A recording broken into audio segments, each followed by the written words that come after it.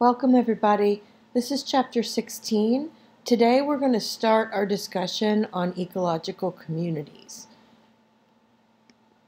So ecology is all about interactions between living organisms and their environment.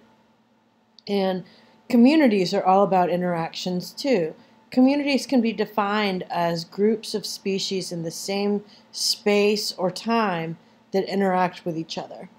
And communities can be described or based on their physical or biological characteristics. A physically defined community might encompass all of the species in a certain physical environment. For example, like a sand dune or a lake or a stream. A biologically defined community is primarily based on instead, its biological characteristics, like the species involved. And it uses the presence of abundant species, for example, like kelp in a kelp forest, or wetland plants or coral reefs as the basis for the biological community.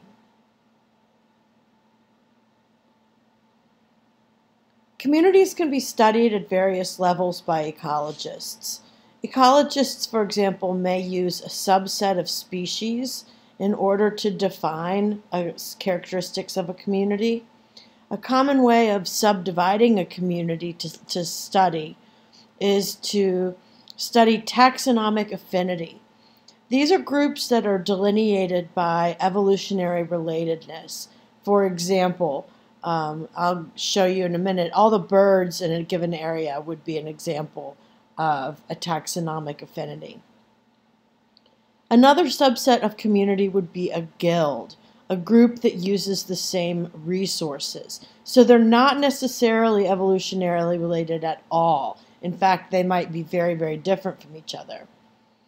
And a functional group is a subset of the community that all function in the same way. For example, certain plants might have nitrogen-fixing bacteria that they work with so that they all acquire their nitrogen in the same way. So here's our birds, an example of a taxonomic affinity. They're all evolutionarily related. A guild, here's an example where these might all be pollinators. And you can see from this picture, members of this guild are not evolutionarily closely related to each other. And a functional group. These are all lupines. These are all examples of plants that acquire their nitrogen with the assistance of nitrogen-fixing bacteria.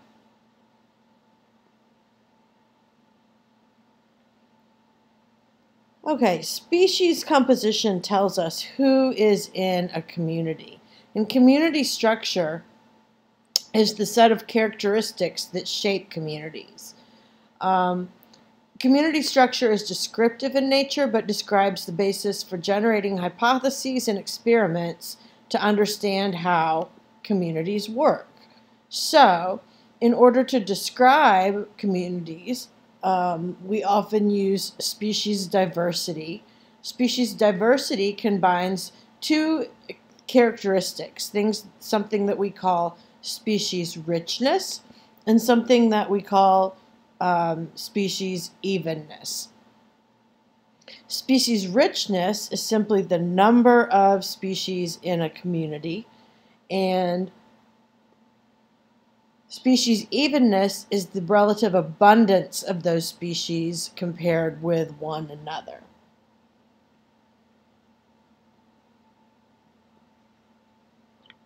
So, if you compare these two communities, you can see that community A has one species, the blue butterfly, that makes up 85% of the individuals in this whole community.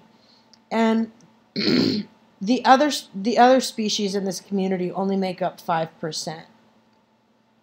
If you look at community B, even though they both have the same number of species, both of these communities have the same number of species, community B the abundance is equal, and each species constitutes 25%.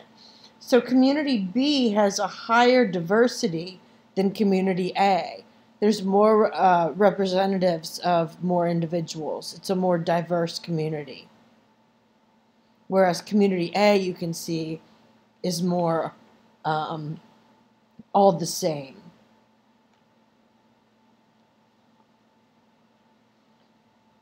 Communities can be characterized by complex networks of direct and indirect interactions that can vary in both strength and direction.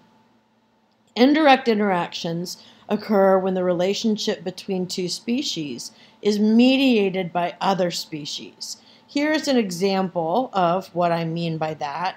Here in this example, fish prey on the aquatic larvae that you can see. There's a larval dragonfly. So the fish prey on aquatic larvae of dragonflies, and when they turn into adults, those dragonflies would normally consume pollinators.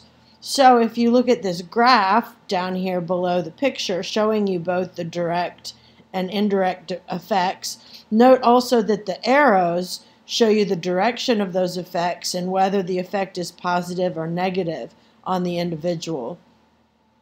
You can see that ponds with no fish end up having more dragonflies, which as a result decreases the pollinators and also decreases the pollinating plants along the shore.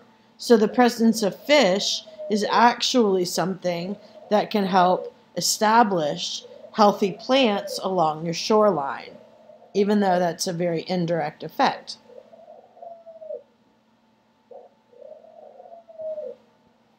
In a community, energy is passed through various trophic levels as organisms consume each other. And so this is what we call a trophic pyramid. And at the bottom of this pyramid, primary producers trap 100% of the energy that's been captured by the sun to start with. And that's the energy that we start with reaching the earth from the sun. Organisms that feed directly on primary producers acquire 10% of that energy and are called primary consumers. An example of a primary consumer would be an herbivore that feeds on grass.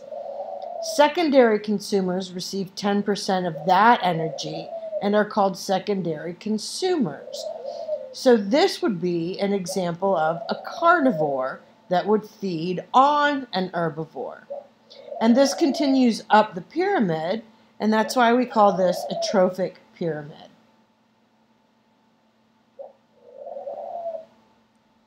So communities demonstrate what we call either top-down or bottom-up control, where energy flow moves either from the producers at the base up, or if energy is controlled from the top trophic levels down, we call that top-down control. So we're going to talk more about this in just a minute. We're also going to talk more about this in a minute, or in the video that we're going to see in a second by Howard Hughes Medical Institute. Keystone species are a species that, even though it may not be biologically predominant in the environment, it has such strong effects that its presence dictates the whole structure of that community. Some keystone species are also what we call ecosystem engineers that basically determine what the entire community structure is like for all the other species. Many keystone species are predators, but not all.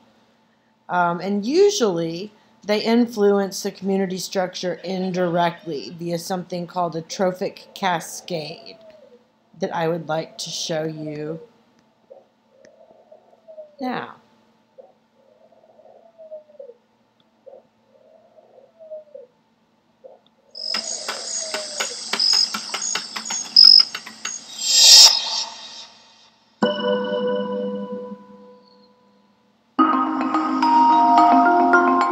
From jungle to desert, from forest to plain, from mountaintops to the seashore.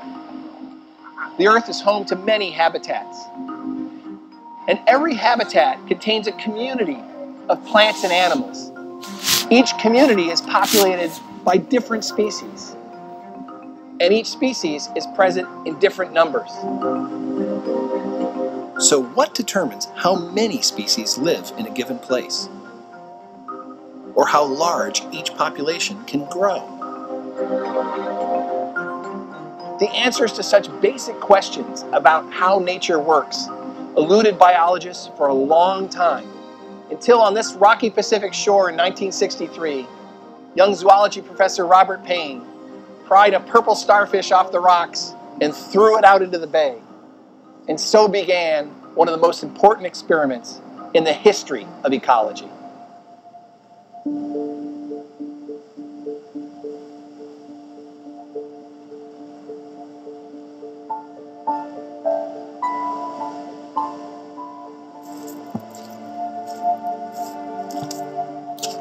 So what brought Robert Payne to this rugged coast?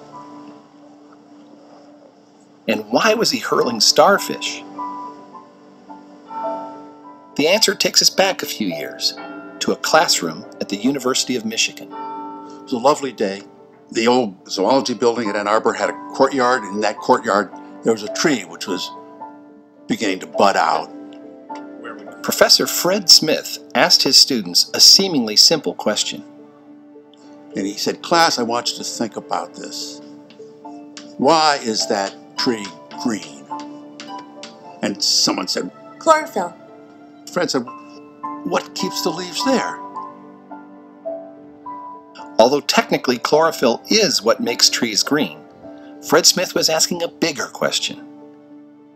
He was thinking about food chains. You obviously had producers.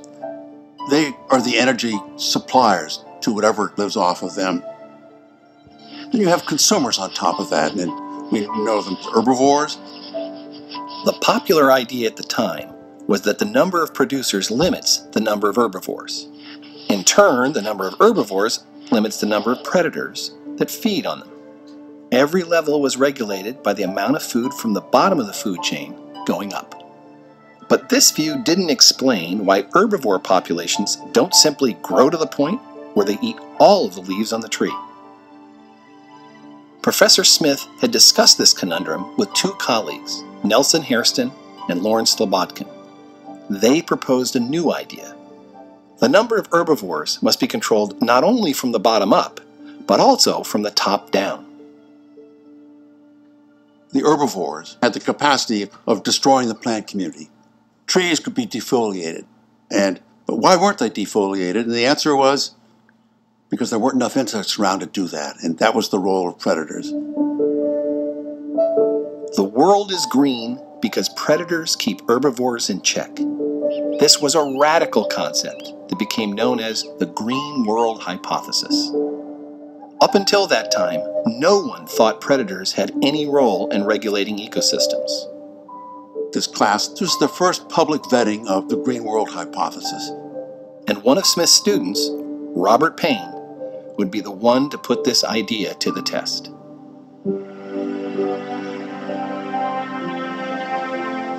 A few years later, as a new professor at the University of Washington, Payne went looking for a system where he could study the role of predators. I discovered the Pacific Ocean and this magnificent array of organisms which lives along its margins. There it was, spread out in front of me. It was nirvana. He began by identifying all the organisms, and then he started mapping out who eats whom. There were carnivorous gastropods feeding on barnacles. There were sea urchins feeding on algae. There was a lot of pattern.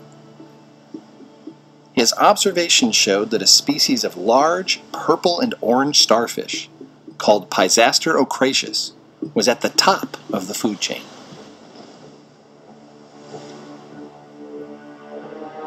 Starfish may seem like unlikely predators, but speed time up a bit and you'll see deadly hunters.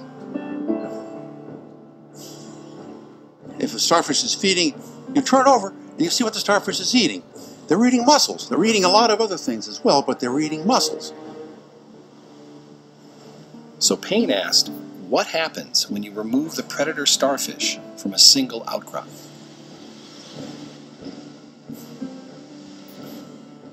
You have to surprise them because the starfish clamps down. It takes a strong wrist and a pry bar. I would then scale them as far as I could, and in those days I could throw a starfish 60 or 70 feet out into deeper water. There were always starfish marching in, so during the summer months I would drive the 350 miles round trip, hit the area at low tide, do my removals, take other data, and then return to Seattle. The ecosystem started to change rapidly. Within a year and a half, I knew that I hit ecological goal.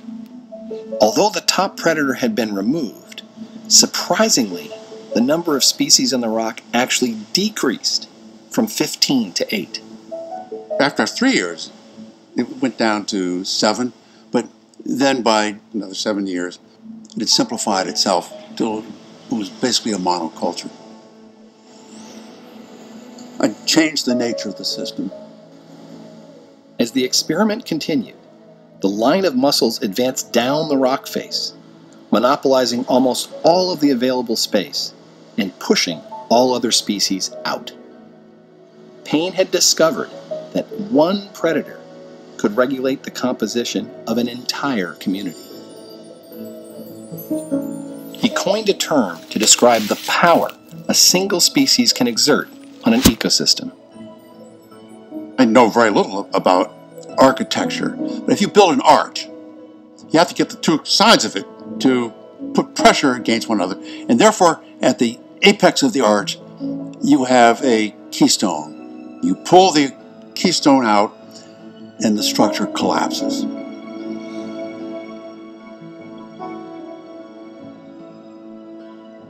Many predators, like Pyzaster starfish, turn out to be keystone species. These keystone species have a huge impact which extends well beyond to the species they primarily prey on. Most species do not have large impacts. In other experiments, Payne had removed various species, but that had little or no effect on the ecosystem as a whole. All animals are equal, but some animals are more equal than others, and that expresses the fact that all species don't have the same impact on the system they're in. It takes experiments to tease that out, and that's often not easily done. Payne's pioneering experiments and the concept of keystone species sent ripples through the field of ecology and turned thinking about the regulation of communities upside down. Remove the predator, the system simplifies itself. This is an ecological concept which is general and global. As Payne continued his studies a little further from shore, he noticed another striking pattern. There were a lot of tide pools, and some of the tide pools were dominated by urchins, some weren't. In the tide pools with lots of urchins, there was much less kelp. Payne suspected the urchins were keeping the kelp from growing. And I said to myself, that's my next round of experiments. Payne removed all the urchins by hand from some pools and left nearby pools untouched. Again, the results were dramatic. In the pools where he removed urchins, the kelp started growing almost immediately. Urchins control the kelp, therefore, this is a total violation of the green world hypothesis. The urchins in Payne's pools were eating all of the kelp. So why was nothing regulating the urchin populations? The answer would come from a fortuitous meeting on a remote island in Alaska's Aleutian Island chain. There, Payne would cross paths with another scientist. In 1971, James Estes was an ambitious young graduate student. At the time that Bob and I met, I was just beginning to try to think my way through what it was I was going to do. We met in a bar after a movie. I was interested in sea urchins, and Jim, I think, was doing a study on sea otter physiology. I was explaining to him what it was that I was thinking of trying to do, which was somehow understand how an ecosystem like the one at Amchitka Island could support such a high abundance of predators, and do that through an understanding of production and the efficiency of energy and material flow upward through the food web. And Bob's explicit or implicit reaction to that was, that's just not very interesting. And have you ever thought about what these animals might be doing to the system? Payne realized if Estes focused on what sea otters were doing from the top down, rather than the kelp from the bottom up, he might discover the role otters play in the organization of nature. And so I thought, why not? Let's go out and have a look.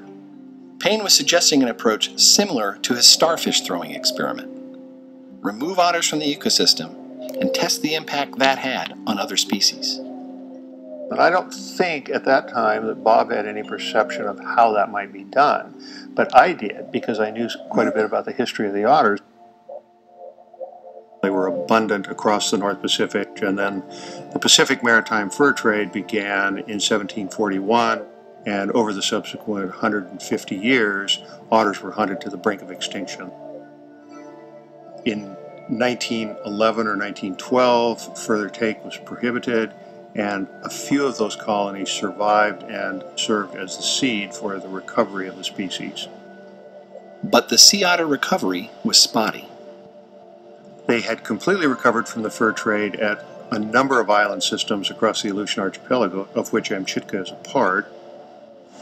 There were other island systems where they had not yet recovered. The experiment was simple. Compare ecosystems with otters to those without. He began with his home island of Amchitka. I knew a lot about what Amchitka looked like.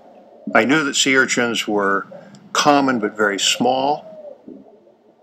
The next step was to arrange for a dive at nearby Shemya Island, a location with no otters.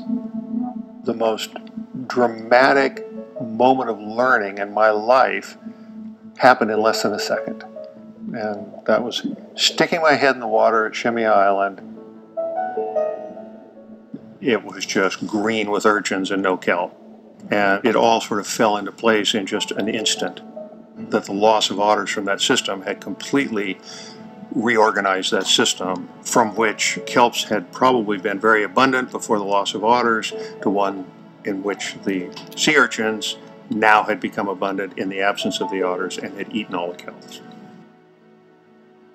It was a striking demonstration of the green world hypothesis. Sea otters, the predators, were controlling the urchins that fed on the kelp. Remove the sea otters, and the kelp forests disappear. Payne called these cascading effects of one species downward upon others trophic cascades.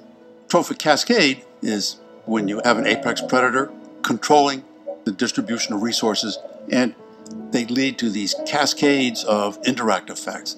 Lots and lots of indirect effects. You have fewer sea otters, you have more sea urchins, you have fewer kelp. I expect every coastal species is probably impacted in one way or another by the presence or absence of kelp. Kelp forest fishes depend a lot on kelp.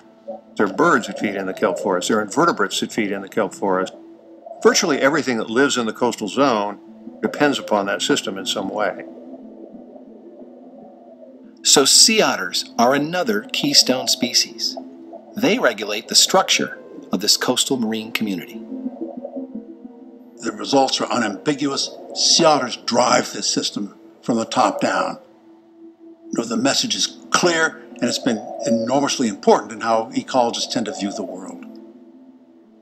Estes returned regularly to Alaska to study otters. Some 20 years later, he noticed something strange was happening. We were capturing otters, having a devil of a time catching enough, and that was peculiar because I'd never had trouble catching otters. Otter populations seemed to be declining. He tried to think of every possible explanation. And we essentially lined up all of the hypotheses that we could think of that could be causing this population decline. He ruled out starvation. He ruled out disease. And then a third hypothesis emerged. Tim Tinker, who was a technician, called me one day in the winter and said, I'm starting to wonder if it might be killer whales. And I said, you're crazy. This just couldn't happen. They don't eat otters. And he said, yes, they do. I've seen them eat a couple. But how could he test it?